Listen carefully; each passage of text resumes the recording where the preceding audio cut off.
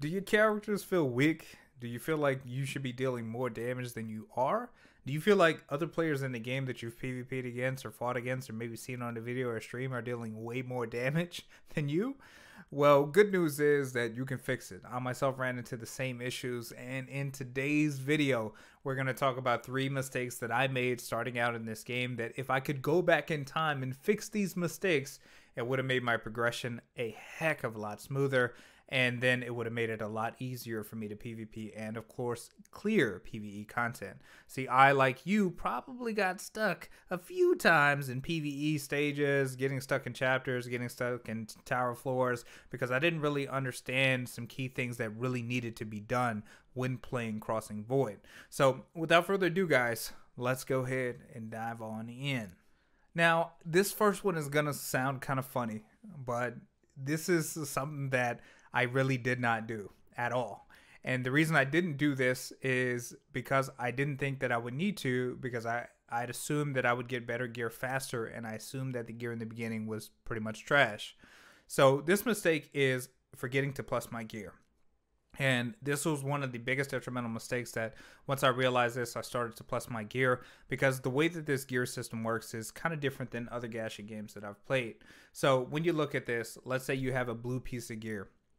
When you look at a blue piece of gear, the blue piece of gear will only max at level 8, so you can only level this piece of equipment to level 8. Same thing with the green equipment. Green equipment can only go to level 4.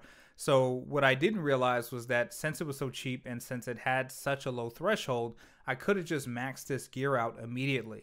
And then once I realized that I maxed this gear out immediately, I started to see that the damage that I was dealing started to go up pretty significant, and my survivability started to increase. Now, as we go through these 3 things, I'm going to go from least to most important so we can build on each of these so you guys can kind of go through this in checklist format. Now, a big question that a lot of players have for me that, you know, when we do these live streams and we be having a ton of fun, you know, doing live PvP and stuff is, yo, D, how do I get to, you know, level 8 equipment? How do I get to level 12 equipment? And I want to answer that question first real quick before we move on to the second thing. So outside of me not placing my gear, finding the gear also was a challenge for me as well, although this is not included in the list. But in order to find the higher level gear, all you have to do is advance your account level. As you advance your account level and you go through the scenario and stuff, you'll start getting blue stuff, right? So you'll start getting blue gear. Let me see if I can find one that actually drops blue gear. Because some of these stages actually drop gear. I've gotten gear drops in these stages before. But just take my word for it that you actually start to get blue gear in scenario if you guys start to go through this story and you guys want to just stay there long enough to do so. The other way to do it is challenge and the treasure hunt, which I think is absolutely the fastest way to get blue gear. Now, you're going to want to do this as, you know, as fast as you can, basically. So since this game is kind of locked behind a level cap, as soon as you start to level up your account and you gain access to the higher difficulties, so when you can do Ghost Story 1, you get green gear. When you get into Ghost Story 2, you get blue gear. And this is where you start getting the gear that you can get to level 8. And then as you get to Ghost Story 3, then you start to move into purple gear, right, or A-grade gear, and so on and so forth as you continue to improve your account. So that's something that I want you guys to be aware of, again, before we go into the next point of the video. Now, the next thing here, guys, is probably another common sense thing, and maybe you guys got this one, but I apparently didn't get it. I didn't realize that basically your support characters and your primary characters are essentially one character. So what I was thinking when I went through this game is I was looking at, let's say, Miyuki, right? And I was like, all I have to do is just make Miyuki strong and we'll be okay. So I just neglected the fact that I even remotely had to pay attention to any of my supports until, shouts out for people that come and watch the stream, until they pointed out to me that you can actually show equipment and you can actually show stats. And what I realized is that when you showed equipment and showed stats, that your stats between your 2 characters are collective. So ultimately, if you want your main character that's in the front line to deal a crap ton of damage or be able to take a ton of damage, you have to look at both your main character and your support. So if you're making the mistake that I did and you're neglecting your support's stats and their gear, all of that ties into your main character. So consider your main character or the amount of power that your character has or your power level. To get that power level over 9,000, you need to maximize the stats of both characters in one particular pair. And that's another super duper big mistake that if I can go back in time, I would literally just pick a S grade hero, right? Get my S grade hero or roll for S grade hero, whatever I would do. Get me a strong support. Let's say if they're still doing the pre-registration rewards, and I would literally go all in on that team. Okay. All in on that team after obviously doing research and making sure that team is good. And I would just maximize those 2 heroes and really strengthen myself 1 pair at a time in order to maximize the efficiency. Because until I realized that I had to literally invest in the sub as well, or as much as the main, I was doing like no damage. Like I was just getting embarrassed. There were people hitting me for like 4K and I didn't understand why. I was the same level as them and I was hitting for like 1/10 of the damage. But then as soon as I started working on my support, lo and behold, all of my damage went through the numbers. My HP value started to go up. I'm like, why am I the only killer on the block with 2,000 or 3,000 HP at level, 25, and everybody else has like 5K, 6K, 10K? Why do these enemies have 10K HP and I only have 2K? And then once I realized, like I said, that I wasn't investing in my support heroes, then everything started to change. So when you guys are going through this, and you guys are gearing your main heroes, please, please, please, please, please, please do not neglect your supports, because your supports are equally as important, if not more important, than the main character that is standing holding the slot. This last step that I'm going to mention is the most important thing I feel in progression, period. Important to the point that I could make an entire video about this, dedicated to itself, just so you guys could really just sink all of this in, because I feel that knowing what I know now as I continue to go through the game is, again, the most important part of new player progression, period, or just overall game progression. And this is where a lot of your power, majority of your power from your character is going to come from, in conjunction with the other 2 things that I'm going to talk about. Are you guys ready to hear this? Because I'm ready to tell you. Because this is something that I swear to you, was not aware of at all. I talked about it in videos slightly, but I didn't understand how important it was until I started to roll my talents. Okay, so you guys are probably asking me about talents. If you guys look at your character cards, you guys have a talent score. And I want to get into this here. I want to talk briefly about how talents affect your characters, and I want to talk about why they're so important in terms of structuring your character and your teams the way that you want for both your subs and your mains, because your sub characters will also have talents as well as your mains, and you'll use these in conjunction to create the stat pool that you want. So if you need more crit, if you need more crit damage, if you need more attack power, if you need exclusive skills, whatever it is, this is where all the meat and potatoes of building your character is going to end up. So with that being said, talents are going to be the big thing. Now, in terms of grade, I get a lot of questions all the time, like, yo, D, what's the difference in grades? What's the difference between a C grade, A grade, S grade, etc.? The difference in grade is this, and it has everything to do with your talents. Now, talents go from C grade, okay, all the way up to S grade. You guys can see this by the color of the talent. So, like, these blue ones are obviously B grade. This purple one is an A grade. And there's also S grade talents or orange talents that you guys will run into as well. So just like the talents have grades, your heroes have grades. So with the heroes go from C to S as well. And determining on the grade of the hero, whether they're C, B, A or S, will determine how many starting talents they have. So if you're rocking with a C grade hero, you will start with 1 talent, and that's it. But worry not. Any C grade hero can become a B grade hero. A B grade hero can become a grade hero. A grade hero can become an S grade hero. Granted, it's a little bit of RNG in there, but basically what it boils down to is how high is your talent score. The higher you get your talent score, the faster your characters grade up. So if you're having trouble pulling those S grade heroes, you can just basically breed an S grade hero from whatever grade. Now, granted, it's going to take more time. It's a lot more investment to do. So yeah, it's a hell of a lot easier to just pull an S grade hero and go with it. But if you guys have been investing in that A grade hero that you've been working on, understand that if you invest enough in that hero, it will eventually turn into an S hero. Okay. So the big thing here with talents is this.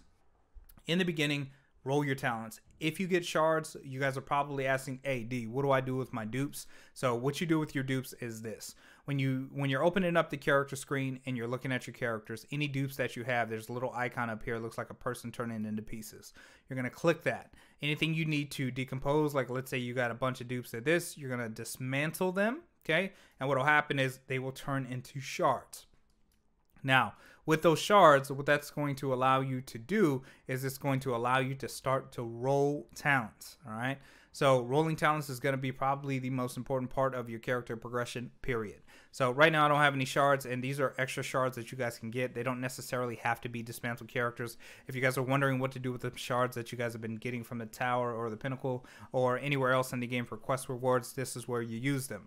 So what will happen is you will hit the shuffle key. I don't have any fragments, so it says no fragments to shuffle. And when you guys start out, you guys probably got like a 5-point talent or a 10-point talent or whatever. You guys are going to roll for value first instead of stats. Now, what I mean by that is when you see that 5-point card with your talent, you're going to roll until you get a 10-point card, whatever the card is. And then once you get a 10 or a 15 or a 20, whatever your luck is carrying you with, then you're just going to go ahead and just flat out replace that card. The reason I say that is because once you start with 20-point cards or 15-point cards or whatever, then every card that you roll after that within that row will then only be that score or above. And this is how you can kind of milk it and get higher level talents really early on, depending on how many shards that you have. Now, again, these talents range from, C grade, which are green, all the way up to S grade, which are orange, and they range from a variety of things. So they could increase your attack percent, like this one here, Valor at 40 increases by 25%, my attack. Or Ardor at 45 increases my base attack by 171. So because you can only have one type of skill, right? So I can have Valor, I can have a percentage and a flat plus whatever else, right? So I'm running crit here for this one. So as you guys continue to roll these talents, your value will continue to get higher. Once you get to a point where you feel like you maybe are running out of shards or you're getting close, that's when you're going to you really start to look for the stats that you want. And then at that point, then choose the stat. And anytime that you want to raise the level, then again, you're just going to roll to try to get higher value, and then you're going to roll to try to get the stat that you want. But this is where the meat and potatoes is going to come from for all of your characters, all of your supports, all of your primaries. The talents is where the money is at. The faster you can roll these talents, the faster you'll get stronger, the easier the game will be in terms of early progression and getting your teams together. Now, also, I want you to keep it in mind, now, outside of supports, because the supports don't have an exclusive talent like main characters do. Because, like, if you have a character that's a main and you guys look at their talents, every single character in the game has an exclusive talent. So, like, Kirito has Beater, and this is a RNG one that you definitely want to try to get. But if you decide to not go with your character's particular talent, that's okay too. It's no big deal. But I want you guys to be aware of this because this is part of the player progression. So like I said before, if I can go back in time and do all of this over again, I would literally just pick two characters. Like, let's say if I went with like Mikoto and a good pair and I just would focus on them, I'd talent them up, I'd grade them up, I'd try to get their talents as high as I could, get them the best gear that I could at the time, and then really just ramp up my progression in the very beginning. And when you guys start to invest in your talents, if you guys have been ignoring this or you guys have just been hoarding your duplicates, make sure, of course, that you guys keep your S-grade duplicates because you guys will need those for Awakening. But other than S-grade dupes, any like A-grade dupes, B-grade dupes, all that stuff, please, you guys can get rid of that. Okay, and with those shards, this is where you're going to invest them in order to see the strength and the damage numbers and or HP values or whatever it is that you guys are looking for. So if you guys are looking to build that Savaria tanky, go ahead and get a bunch of HP defense and special defense values, right? If you want a Savaria or you want a Kirito or whoever to deal damage, then you guys are looking for attack power, flat attack, and crit damage, right? But there's a lot of different ways, and keep in mind, again, between two characters on the same team, because like I said, your supports are very, very important. Between the two things, when you combine all of the stats, and let's say you have two characters now that have a talent score of 150, 160, 200 together, this is how you make your unit strong. This is how you make them crit for 10k, 20k.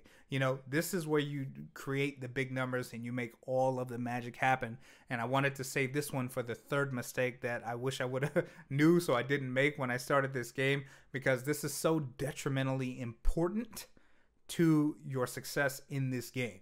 So anyway, guys, these are the three things that I wanted to talk about. So just a quick rundown. Again, my rookie mistakes here is, again, I didn't plus my gear. Okay, so I didn't max my gear because I thought I was going to get better gear.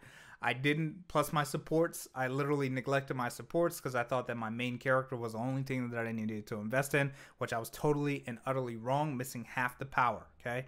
And then the last but not least and most important thing, and this pretty much ties all of these together, is investing in your talents. Talents is the bulk of your progression, and this is where I really recommend that you focus a lot of your attention early on, so you guys can get that swift speed up in progression, so you guys can start moving forward and getting through those difficult tasks in the game. So with that being said, guys, thank you guys so much for tuning in. As always, it's your boy Damone. If you guys got any questions, comments, concerns at all, definitely let me know in the comment box below. And with that being said, we will see you guys in the next video. Peace.